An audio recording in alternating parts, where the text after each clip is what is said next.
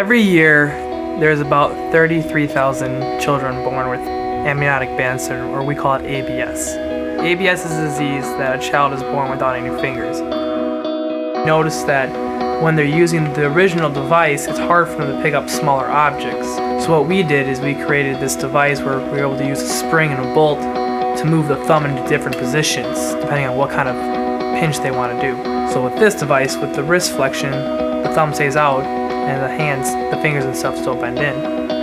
But if they're doing from some more fine-tuned movement, or they're trying to pick up like a water bottle or something cylinder-like, we can move the thumb into a new position, and what that creates is the ability to do a pinching motion. We actually developed an elbow-driven device that builds off the same concept of the original hand, where it's taking, instead of using the motion of the wrist, we're actually using the flexion of the elbow. As they extend their elbow, they can clasp the fingers and grab things, and as they relax the elbow, they can let go.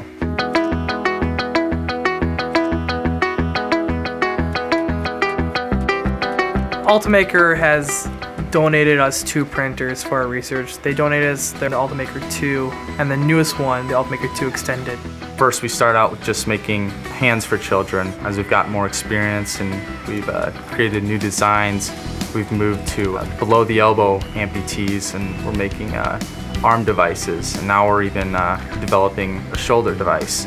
As we go further up the arm, the pieces that need to be printed are much larger, and so having that extra build volume definitely makes it easier on us. Instead of breaking the prints out into separate pieces, we can print a whole arm on one printer. We don't want the hand to just primarily be for function for the kids, we want it to be fun. A lot of these kids, if they don't have fingers, some of them are very self-conscious about it, and if they can get a hand that looks like a toy, it feels like a toy, it's plastic, and it looks cool, it's their favorite colors, it really kind of brings some light out in them. The demographic for our hands, we really try to focus around the Omaha metro area. We have children as young as 3, and then we also have kids up to the age of 17 using our devices. When the children contact us, we make it clear to their parents that we charge nothing for hands. This is part of the research we're doing.